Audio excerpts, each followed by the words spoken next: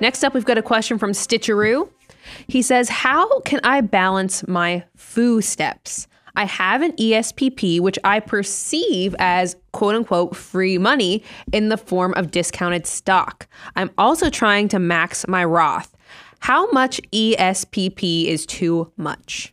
And Stitch, I love that you asked this question. So for those of you that aren't familiar, an ESPP is just an employer stock purchase plan. You essentially get to buy into the stock of your company. Well, we love that because what most often employers will do is say, hey, we're going to let you buy in, but you don't have to pay what everybody else pays. We're going to let you buy in at a discount. You can buy in at 10% cheaper or 15% cheaper. We're going to look at what the price was at the beginning of the quarter and then the price at the end of the quarter, and we're going to give you the lowest price, and we're going to let you buy in at that.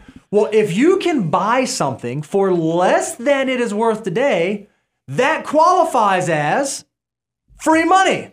And if you know our financial order of operations, Brian, you want to hold it for us? Oh, yeah. We absolutely love the financial order of operations. So when we get to step 2, we say you have to take advantage of your employer offered free money. Most often, that manifests in the way of an employer match on your retirement contributions. But your employee stock purchase plan is another great example of where free money exists. So, Brian, to Stitch's question, so well, how do I balance I want to do Roth, but I got to do this ESPP. And how much ESPP is too much? Or is there too much ESPP? How do we talk to someone about what that looks like and how to know? Yeah, this is a great question. I will tell you, it's a complex question, though. And that's why we do have to get a disclaimer because we don't know your situation, Stitcheroo. So I want to put that out there because this is definitely in the weeds of financial planning.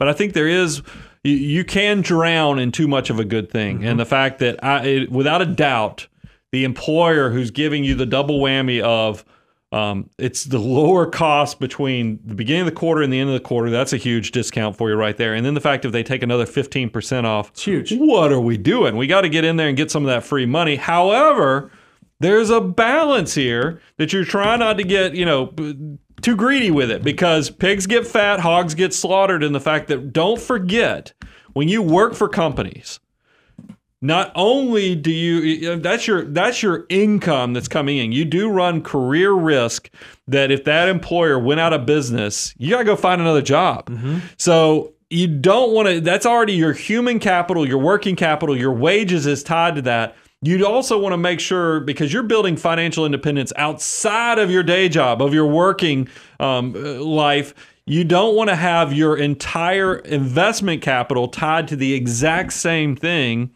that is risky that you're trying to build independence of. Because I've seen people who have built up tremendous success where they make a great income, but then they just get so excited about their employer that they keep loading it up. And yes, this is a strategy that could make you extremely wealthy, but it's also a strategy that can make you extremely poor if the worst case scenario happens. Think about all these technology companies right now.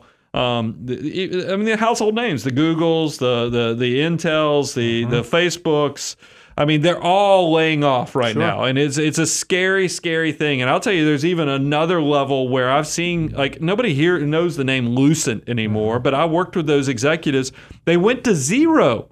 And that's the thing. You do want to be very mindful that there's two components, and I've talked about this a lot. There's building wealth, but then there's also this component of keeping wealth.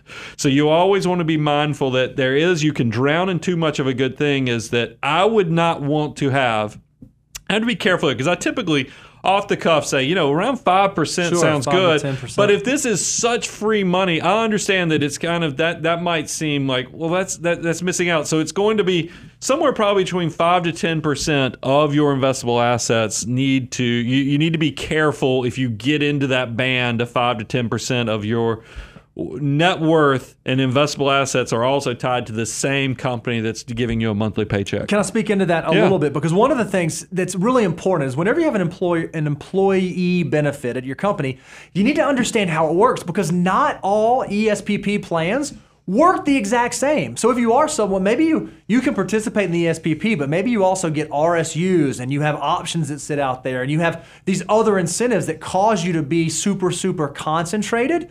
There's nothing that says in a number of plans that you can't participate in the ESPP and then already know when you're going to sell. Just because you're participating, just because you're buying, if your plan allows it it's okay to get on the treadmill to where you're selling. Now, yeah, if you sell inside of a year and it's a disqualifying disposition, maybe the tax treatment isn't quite as favorable as it would be. But remember, the goal is the free money. So even if you got to pay tax on free money, you're still coming out ahead on that. So Stitcheroo, if you're in that situation where you can participate in the ESPP and then also have a plan on the back end of how you're divesting out of your employer stock, as you divest out of that, you can then take those dollars to continue on in the FOO. You want to hold it up again, Brian? Oh, yeah. To continue on in the FOO, doing things like maxing out your Roth IRA, putting money into your HSA. So your ESPP may be a very short stop just to make sure that you can capitalize on that free money, and then you get off the treadmill and deploy those dollars elsewhere. Now, not all plans will let you do that. And some corporate cultures say, hey, if you're selling our stock,